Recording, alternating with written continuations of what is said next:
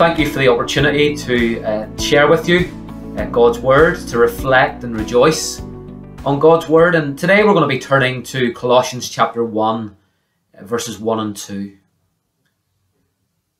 The letter of Colossians chapter 1, verses 1 and 2.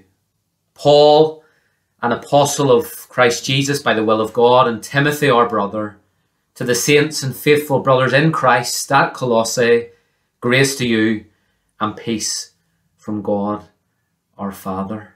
And this is the word of the Lord.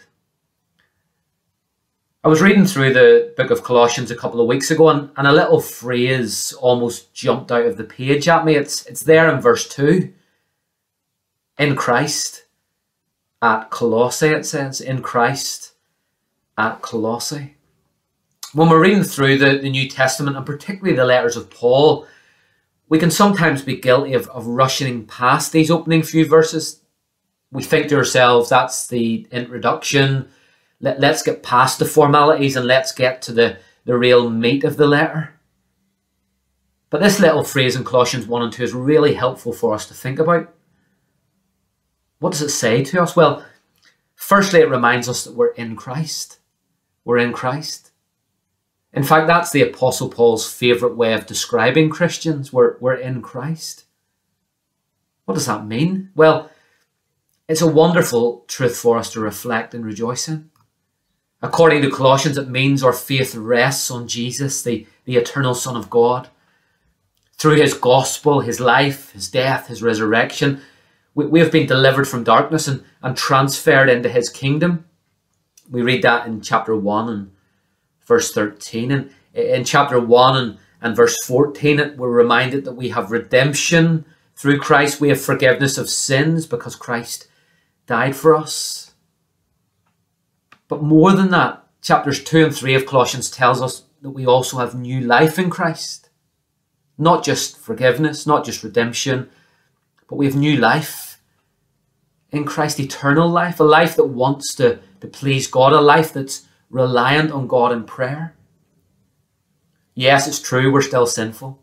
But as this new life begins to take shape, we will be characterized by compassion and kindness and humility and meekness and patience and forgiveness and love and thankfulness. This is what it means for us to be in Christ.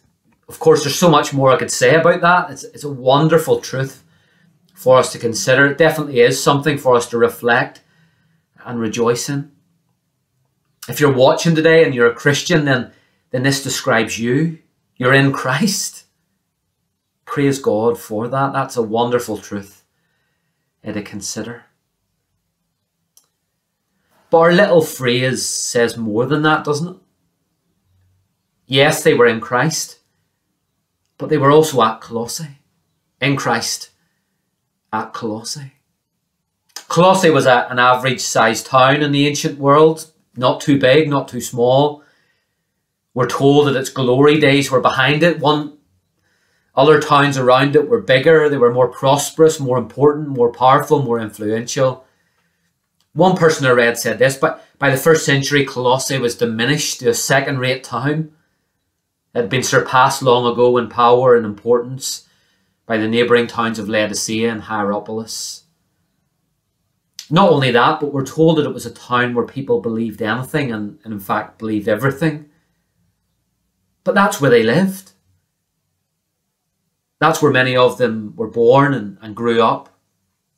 That's where many of them called home. That's where they were called to live out their faith in Jesus Christ. This is where they were called, according to chapter 3 and verse 24, to serve the Lord Jesus. They're in Christ at Colossae. Dare I say it, but 1st century Colossae sounds a little bit like Grimsby, doesn't it? Not too big, not too small. Some people might call it a second-rate town. I've even heard people in Grimsby call it that. Its glory days are behind it. And it'd be fair to say as well that it's a place where people believe anything and believe everything. But Grimsby is where you live. Grimsby is where some of you were born and grew up. Grimsby is where you call home. Grimsby is where God has called you to live out your faith in Jesus, to serve him. You're in Christ at Grimsby.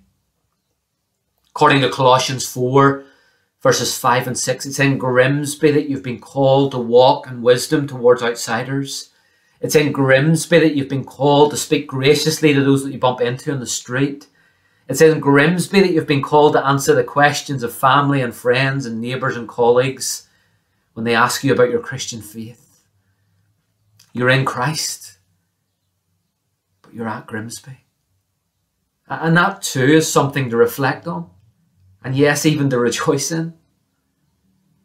And I do trust that as you reflect and as you rejoice, the Lord will strengthen your faith.